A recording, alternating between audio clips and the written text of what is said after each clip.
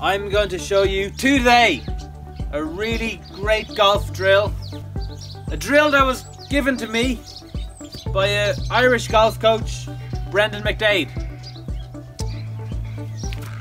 I'm going to show you a driver swing. You swing to the top. Now if you're going like this, if your shaft on the way down before you hit the ball is very steep, and not shallow enough,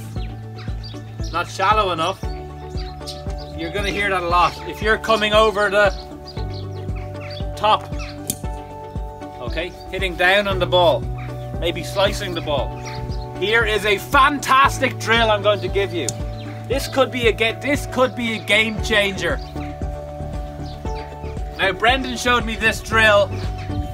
I think he was using a flagstick, golf flagstick. I like to do it with a C fishing rod. Nice long C fishing rod. I've taped the two bits together, okay, so they don't fly off, because they can fly off to hilarious consequence otherwise, alright?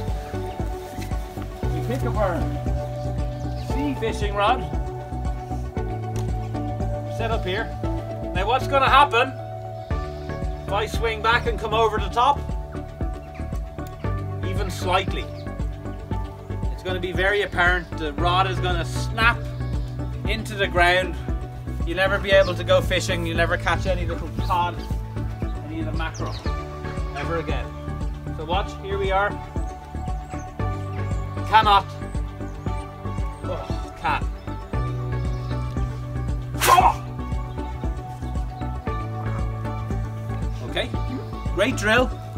Stops you coming over the top, shallows you out. Gonna add yards to your drive with this lovely little drill.